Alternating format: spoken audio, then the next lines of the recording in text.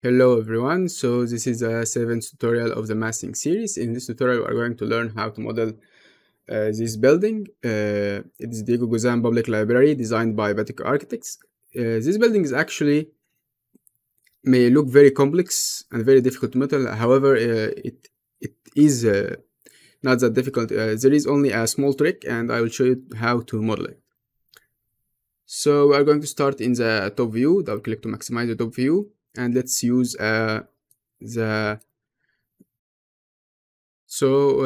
we will start by importing the ground floor plan to use it as a reference. Choose a picture and scale it. Then we are going to scale it using a reference. So we are going to use a scale 2D or 3D, and let's scale it from this point to this point. Make it 1.5 meter. So select first point, second point, and then type 1.5 and press enter or right mouse click. So now, so we don't move it by mistake, I'm going to place it here first. Then I'm going to lock the image. Now we'll start drawing the curves. So as you can see, this dash line represents the roof. So we are going to start here. I'm going to choose a layer, the red layer, to make the lines clearer. So double click here in the layer, go here, choose layer from here, and double click in this red one and start drawing.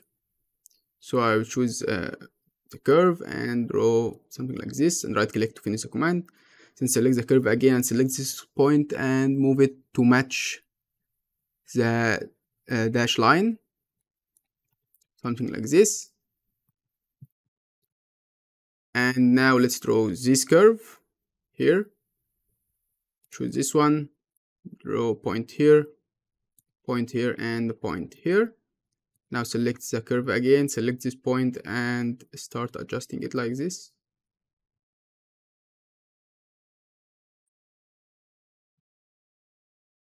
So now we are going to draw this line.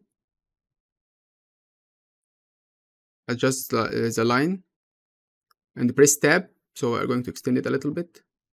This and another one here. So this way I extended this curve, and now I'm going to extend this one too. So type extend, select this curve, right click, then select this one. Here too, right click to bring the extend command again. Select this curve, right click, and select this one. Now let's trim this part. Type trim and select all the curves, right click, then select the curves to trim. So let's start drawing the remaining curves. So we'll have another line here, right click to finish the command, choose line again and draw a curve in here. And we will need to draw another curve in here, something like this. Right click to finish the command and select the point and start adjusting it to match the reference plan. Then we are going to draw these curves. So if you will start by drawing a reference line like this, then select this one and choose a linear array. So left click on this arrow, choose linear array. We want to copy it 1, 2, 3, 4, 5, 6 times. So type 6. Select object, right click, type 6. And here we'll actually need 7. So click on the number and type 7. And adjust it like this.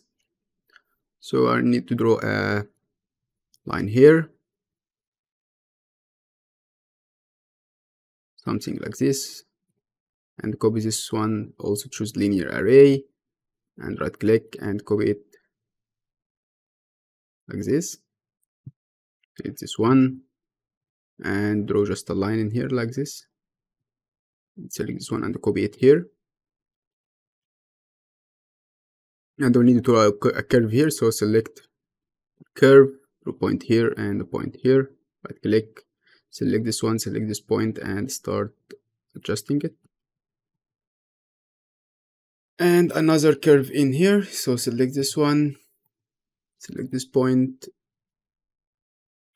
here and another point here, right click, select the curve, select the point, and start adjusting the curve, something like this.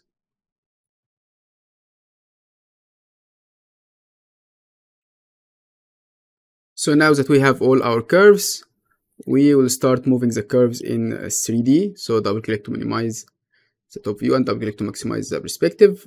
So select these two curves and press F10, select these points and move it 31 meter in the direction. These two, move it 31 meter, like something like this maybe.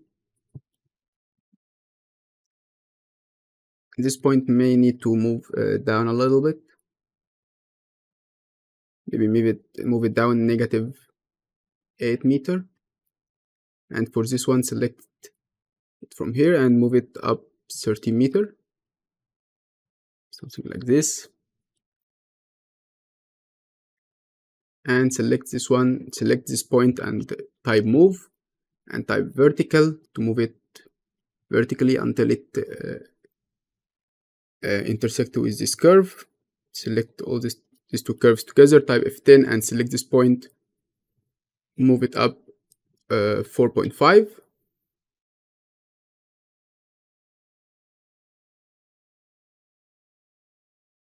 Okay, I just realized that we need to extend this curve, so type extend, select the boundary curve, right click and select the curve to extend, then right click to enter command.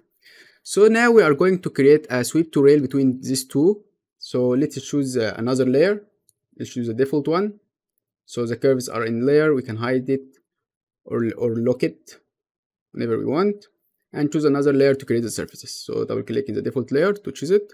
So to create a surface, we are going to use sweep to rail. So type sweep, choose sweep to rail, or we can choose from surface tool, select first rail, second rail, and then profile 1, and then profile 2, and then right click. We will have our surface. And for the surface in here, we are going to let's duplicate this curve, so copy it in place. So if we right click in the copy in this icon, it will copy it in place. Left click to copy and right click to copy object in place. So now we copy it in place. So we have two curves here. I'm going to split one of them. Select this curve to split, right click and select the cutting object is this one. Now I'm going to create another surface using this curve and this one using loft. We can create it using loft or sweep one rail. So this is it's going to give us the same result. So right click, this is the one create using loft. Let's create another one using sweep to rail. Select rail 1, rail 2 and profile. So it's exactly the same. Okay, so to create the surface in here, we are going to use sweep to rail. So type sweep to rail, select this curve, first rail, second rail, file 1 and profile 2. Here we go. So now we will need to split this object, this part here, maybe something from here like this. So I'm going to choose this layer 01 again. So we're going to split it maybe here, the midpoint. And so I will go to the wireframe to show the line. So I'm going to use this curve to split it from here, and another curve here. So choose curve again and split it from here maybe. So select the curve and click on this white circle and choose align to object and extrude the curve in here like this. Extrude it, move it here and press shift to extrude it in both direction. Go to shaded view. Okay, let's first extrude this one too. Select it, extrude it like this, type shift, hold shift to extrude in both direction. Now split or trim. Let's trim it. Choose this one, right click. So they are the cutting object and choose this curve, this surface, I mean this surface, this one, and right click, and here we go. maybe this one and the curve here need to be down a little bit, so let's draw another one here to use to split it. Let's extrude it, and hold shift, shaded view, type trim, select cutting object, right click, select this one, right click. So now we are going to create a surface in here.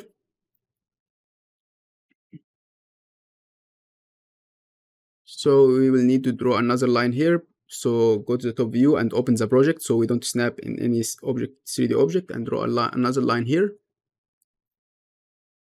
Then double click here to maximize the view. Create a loft between this curve and this one. Type loft.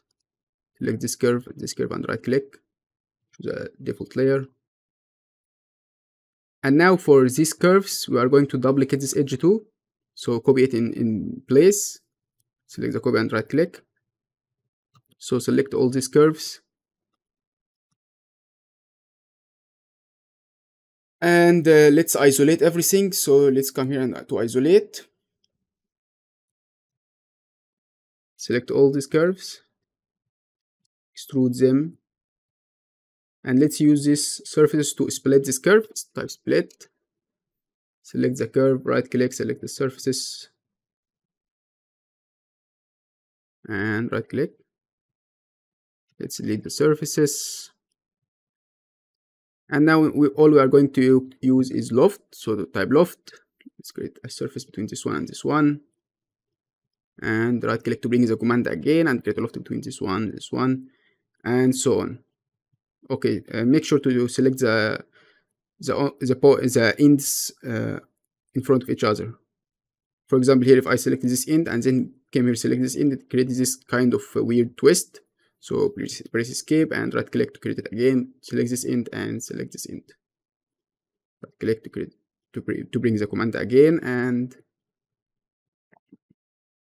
so on.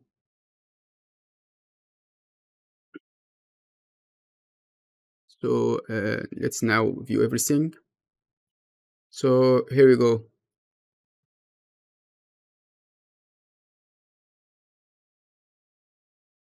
As you can see, the surface here looked a little bit jagged. We can adjust this in the view by adjusting the mesh preview to higher quality. So here we go. That's it for today. Thank you for watching and see you later.